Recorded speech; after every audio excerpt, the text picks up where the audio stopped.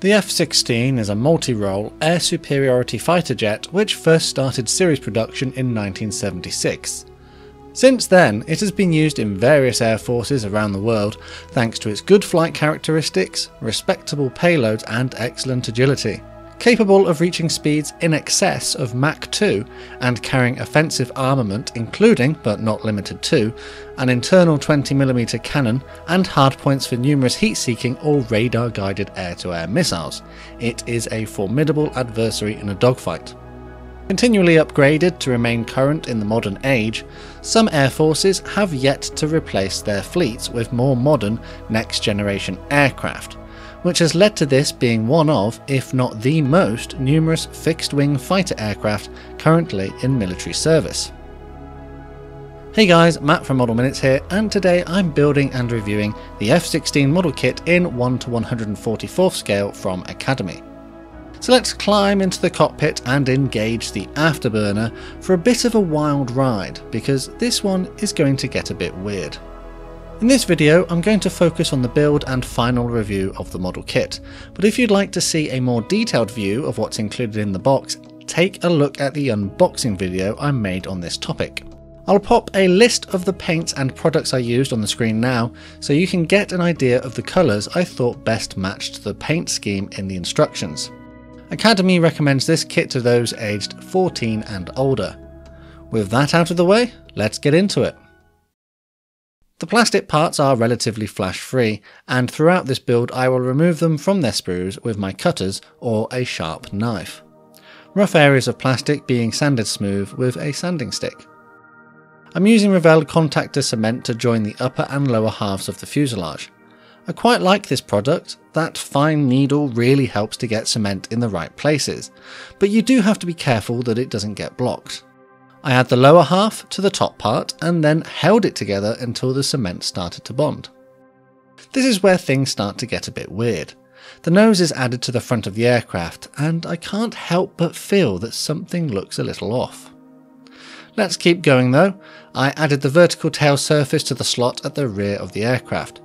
This was then followed by the fins on the belly, which again cement into slots. The two drop tanks come moulded in two halves. This was a simple matter to cement together. They can then be glued into the grooves on the lower wings. This was then followed by the pylons for the missiles. I had to take a little care to get them pointing straight forwards as they had a tendency to twist in those slots. The air intake comes in two halves and has to be cemented into this groove on the belly of the model. I then added the main landing gear legs, which cement into the holes in the wheel wells.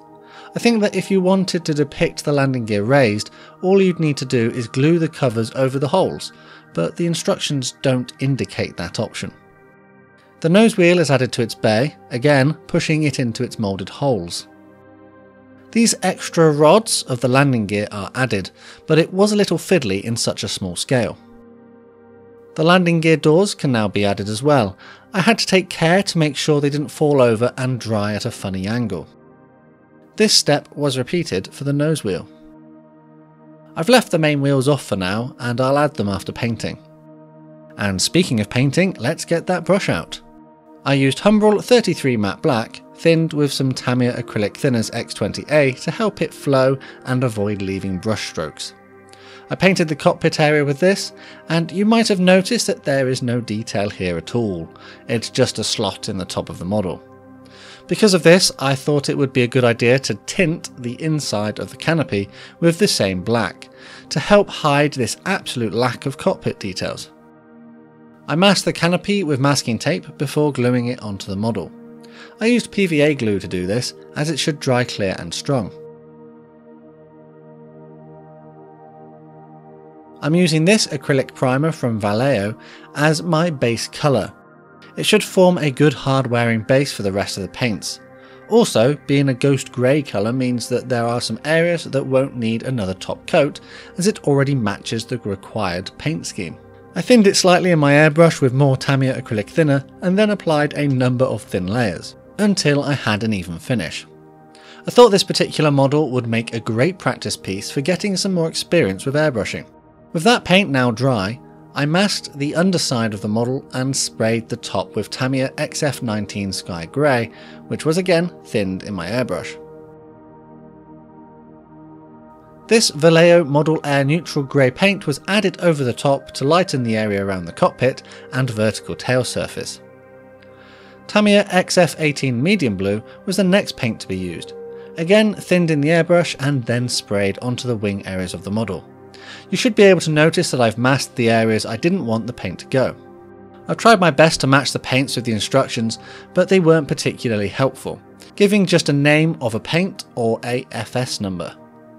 I'm very fortunate to be able to afford to get new paints for specific projects though, and the main reason is due to the amazing support of my channel members here on YouTube and my patrons over on Patreon.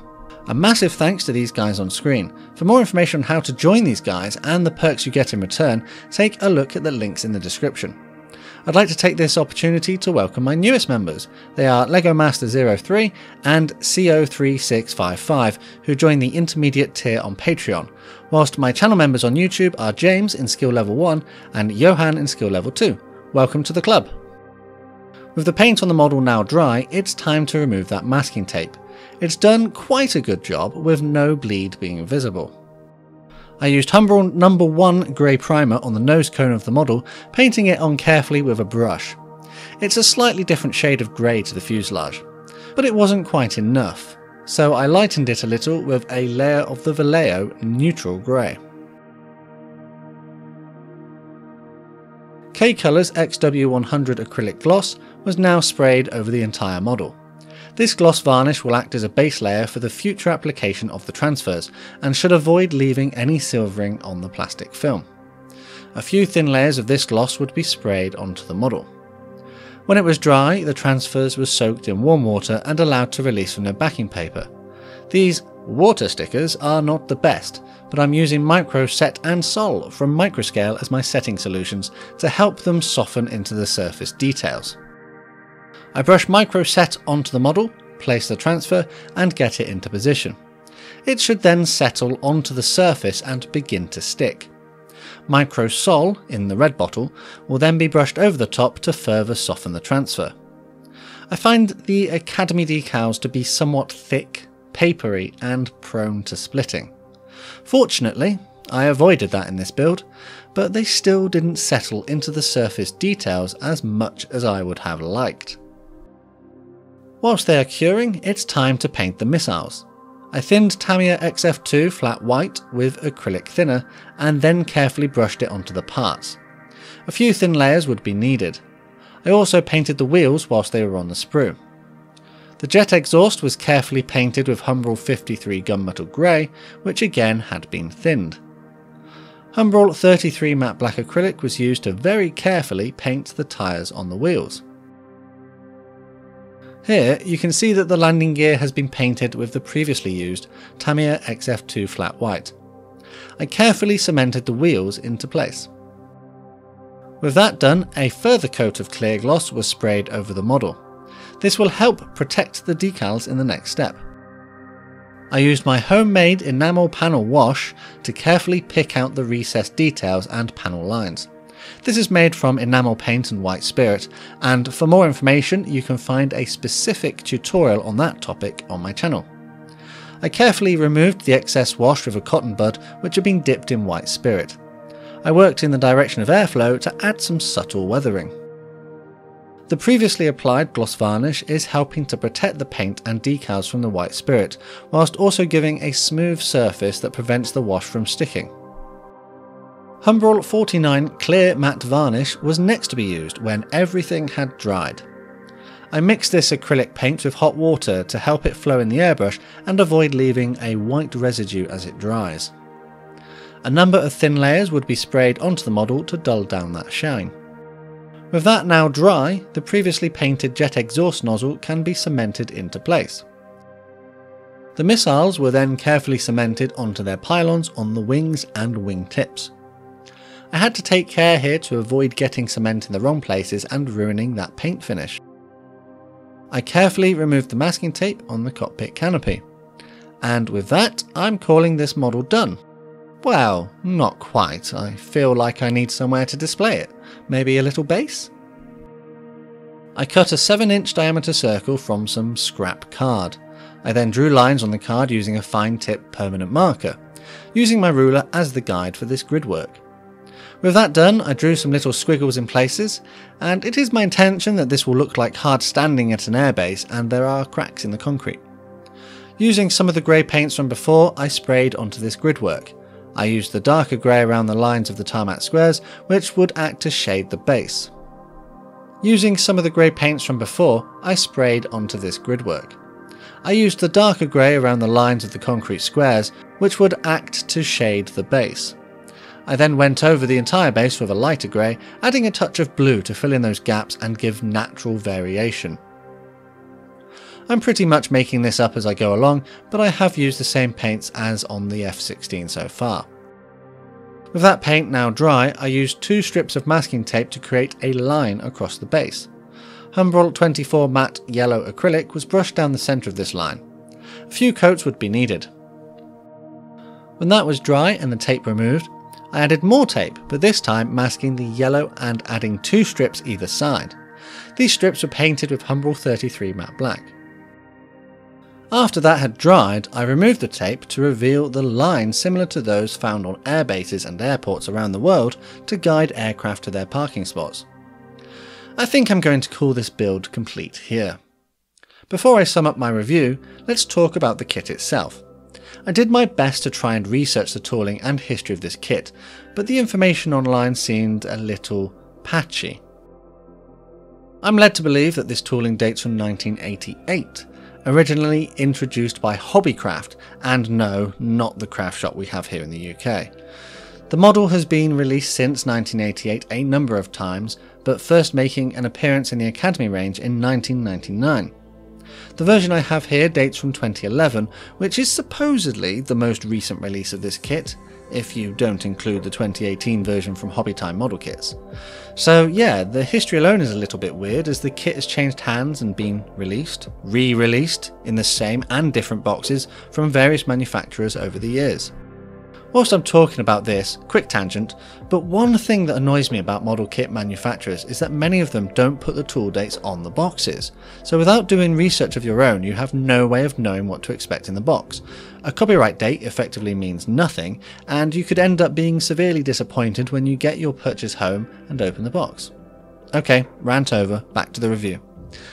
I paid £3.75 in a model shop for my particular version of this kit, which in my opinion is a reasonable price for this product.